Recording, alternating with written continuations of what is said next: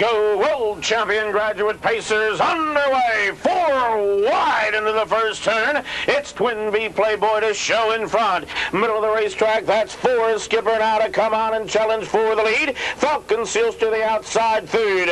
Abskip on the rail fourth. Chairman of the board gets away in fifth. And Ramblin' Storm take him down the back lane.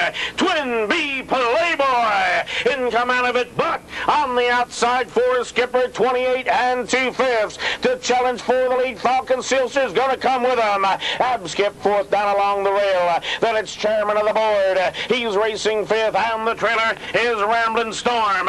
6 graduate pacers up tight. Bring them off the turn in front of the grandstand. They'll head to the half, and it's FORREST skipper and Lucien Fontaine.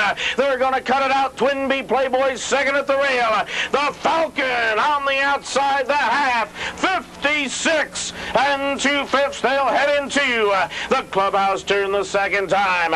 It's FORREST skipper on top. Big mile for Falcon Seals. He's second and keeps on coming. Twin B Playboy the garden spot third. Abskip fourth. Here comes Chairman of the board. He's underway down the back lane. Ramblin' Storm right there as they approach the 3/4 mark. World champion pacer FORREST skipper 3/4 125 and 3/5. Track record in jeopardy as they swing around that final turn. It's FORREST skipper, Twin B Playboy. Falcon Seals backs off. Abskip comes on. Chairman of the board tips to the outside. And Ramblin' Storm off the turn and down the stretch.